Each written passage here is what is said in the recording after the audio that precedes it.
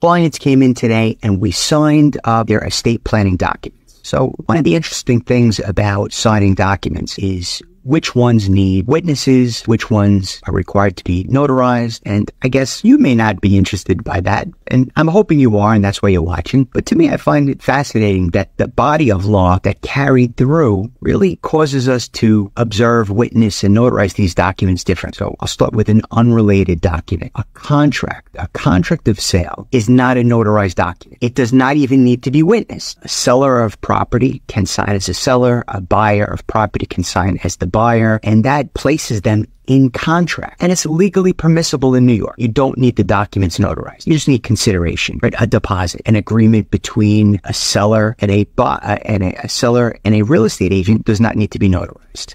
Right. So there are certain documents we understand don't need to be notarized. A deed does have to be notarized, and there's specific rules and regulations concerning the format of notarization for a deed, both in state, in New York, and if you sign a New York deed but have it executed outside of New York. There are specific rules written into the law. Now, a last will and testament, it is required that you have two independent witnesses. See, I like that. That's two independent witnesses.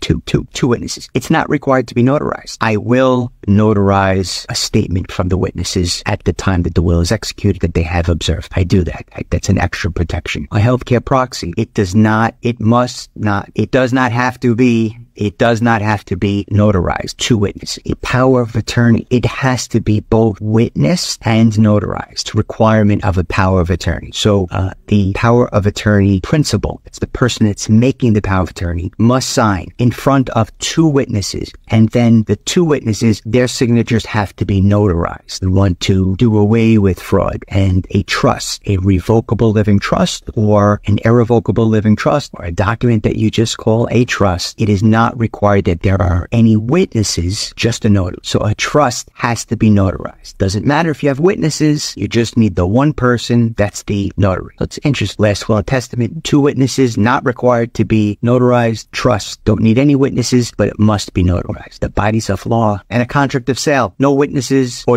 notaries required.